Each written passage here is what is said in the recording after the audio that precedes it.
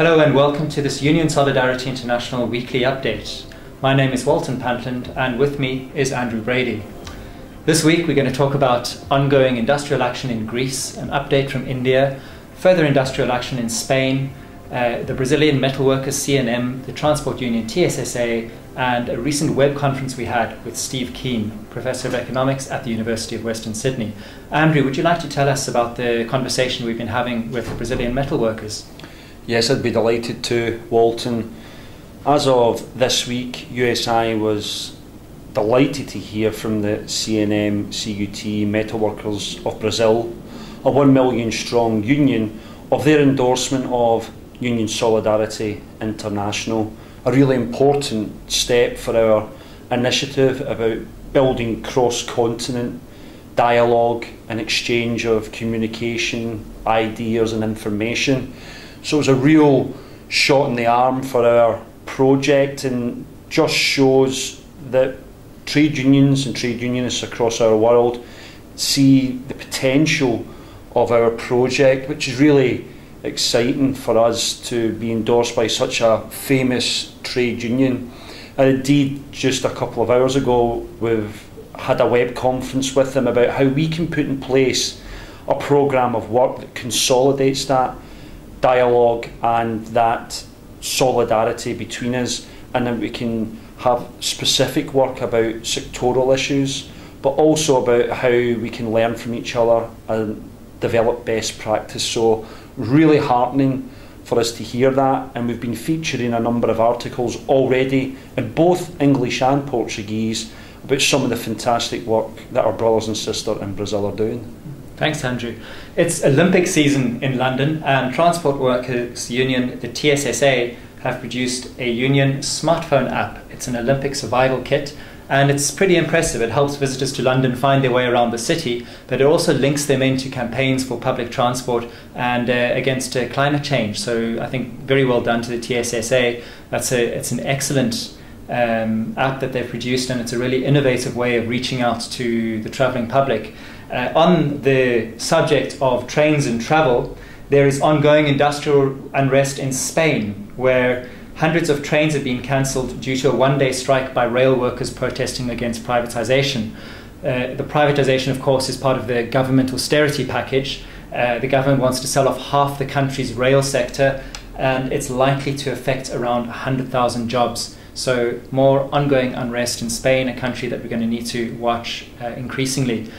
Andrew, do you want to tell us about India and the updates we've had from there? Yes. USI held a web conference with our partners Prayas, with some of the workforce in the brick kiln sector. Indeed, we were humbled by the fact that a worker who was in bonded labour and who was seeking recompense for his wages actually made a distance of 200 kilometres, Walton, to share his experiences with the employer, but also with the police force consequently. Really heart-wrenching to hear, but really it demonstrates the strength of our project, because what our project is designed to do is to help build union capacity, to empower workers, to help in bonded labour legal cases, but also to train union organisers so the workforce can fight back. And we've been monitoring this situation closely over the last couple of months about the wage rises that the unionisation drive has already achieved, and our project seeks to consolidate that. So for £6,200, which isn't a lot of money, our project seeks to benefit 7,000 workers and their families in terms of access to social services. So it was a really fantastic experience for us to actually speak directly with the workers, Walton, and to indeed speak with the union branch secretary, to hear about their excitement about USI's involvement and why we care so much about helping to build union power and helping them to fight back. So please check that out on our YouTube channel, USI Live 2012, and also other clips on India, and we will be doing more as we go forward. Thanks, Andrew. That's a really good story. We have been following the case of the Greek steelworkers for some time, and indeed we reported on it last week. There have been some developments since our last report. Do you want to just give us an update on what's happened there? Sure. Our solidarity campaign with Greek trade unions, but it's wider than Greek trade unions, it's with the people of Greece itself, has been going from strength to strength, and we constantly get message from our brothers and sisters there applauding us for highlighting their struggles and their campaigns. And one of the most profile, indeed perhaps the most high profile industrial dispute has been the Hellenic Steelworks, that we've covered in previous weekly updates and of course on our website. As of last weekend, the workers have suspended their strike, a 9-month-long struggle. They suspended the strike on the condition that the riot police left the workplace and the factory, as we've reported before about how the riot police stormed in a strike-breaking move. So the strike is suspended. However, that doesn't mean our solidarity with the workforce is suspended. Indeed, it should go from strength to strength. We're dealing with a workforce there that is not just in an industrial dispute, but has got the economic and societal chaos which compounds that industrial dispute. And we will work with trade unions across the world to help build support for the steel workers.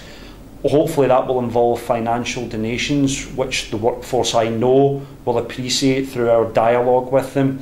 But it's also about keeping that campaign high in the profile of trade unions across the world, because it is an issue that just isn't going to go away. And indeed, as austerity deepens in Greece, as the government has further 11.5 billion euros worth of cuts, these disputes are only going to increase, and our focus does not get suspended. To the contrary, it only increases.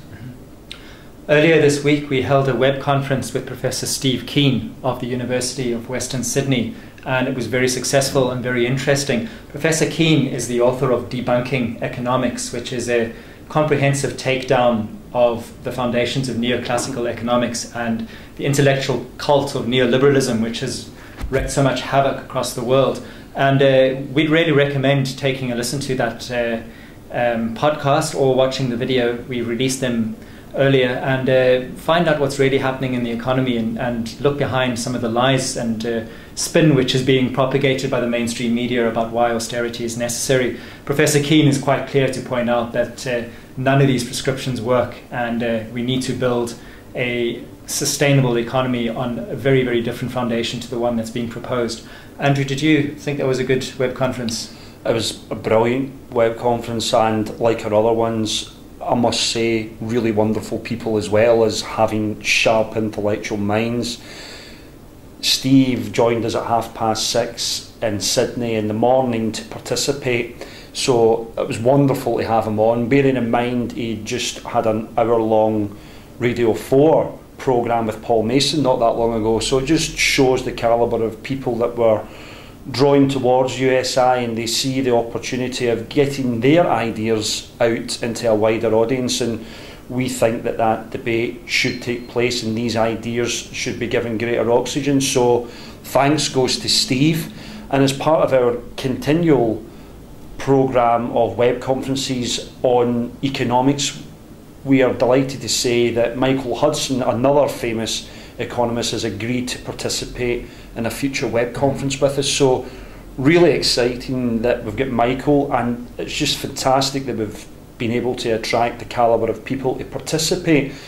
And what's been great about it also is that the people participating have really enjoyed it, which is what it's all about. And we've had very complimentary comments about the opportunity to speak direct to these people that hitherto they haven't been able to, or perhaps never would be able to, but because of the technology we're able to provide through Union Solidarity International, we're able to put people in touch with very well-known and sharp intellectual minds, so that we can all together propose an alternative.